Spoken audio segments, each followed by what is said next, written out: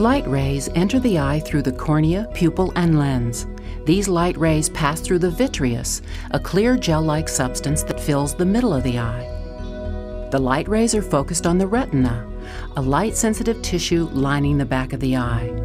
The macula is a very small area at the center of the retina that gives us our fine, pinpoint central vision. The area of retina surrounding the macula gives us our peripheral or side vision.